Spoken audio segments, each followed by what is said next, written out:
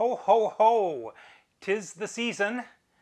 Well, maybe it's not Christmas. Hi, this is Gary, Whiskey 4 Echo Echo Yankee, but it is a season. It's lightning season. And every year I go through problems with lightning damage to my ham radio station. Thankfully not on the antenna lines, and I don't lose amateur radio equipment like transceivers or whatnot. But every year I lose my DSL modem and other related networking equipment. And I don't think I'm alone. How many people here viewing this video have lost equipment to lightning damage? Well, I want to report a little success and maybe give you some ideas to think about for your own station or home. At the W4EEY QTH, 3 or 4 times a year I lose my AT&T UVerse DSL router. I also have a secondary router behind that, and that's been blown out many times. And I had a security DVR, cameras, other things that are located in that central point that might be connected to the internet. I tend to lose them as well. And more importantly than that, I lose the time it takes to restore my internet connection because I have to go up to the station. You remember I operate remotely a lot. I have to confirm what the damage is. Then I have to make an appointment with AT&T for a technician to come out. I have to commend AT&T. They've been very good. Our area of the county is very prone to lightning, and they know the drill. They just come out and they replace the UVerse modem and get us back up and running. But it just takes time, and that's something I'd like to overcome if I possibly could. Well, it's spring here in 2019, and I had a lightning strike about a week ago. And of course, I lost my UVerse DSL modem, as expected. You pick it up and rattle it, and the parts are rolling around in the bottom. But I was very surprised that this time I did not lose my secondary router. I use an IQ router from EvenRoute. It's an excellent device.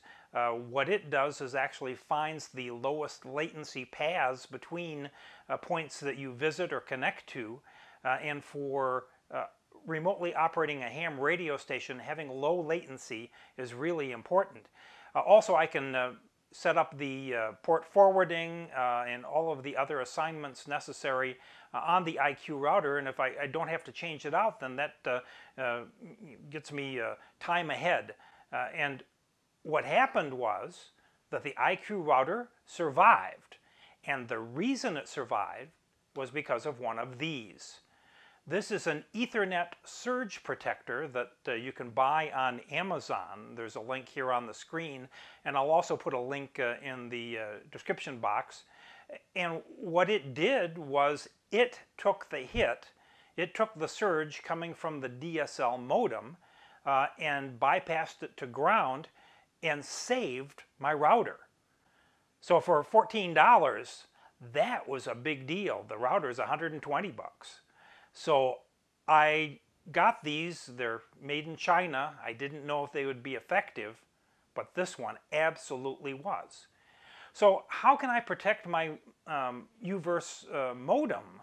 I've talked to the AT&T folks. They do use surge protectors in the line, but they haven't been effective.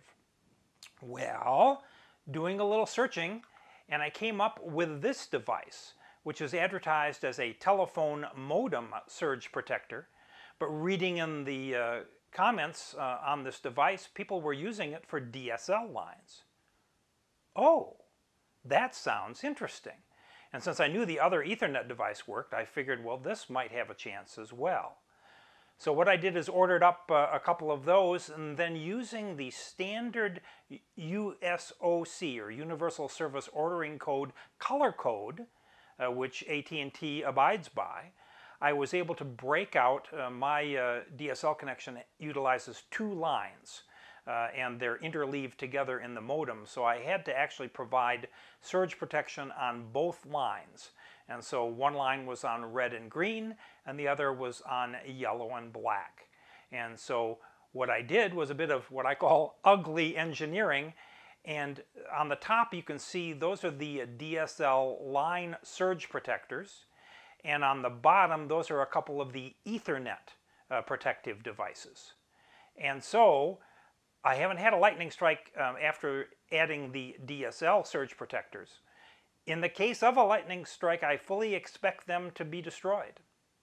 But what I may be able to do is go up to the station and immediately bypass them and check and see if my modem is staying up. So anyway, I wanted to make you aware of this solution to a potential problem. And if you've got DSL and you have a DSL lightning damage on a periodic basis like I have, then this is a solution that you might want to consider. Thanks for watching. Please check out my website at W4EEY.com and look for the links to the items that I've mentioned in the description page on the YouTube channel. 73 from Whiskey 4, Echo Echo Yankee.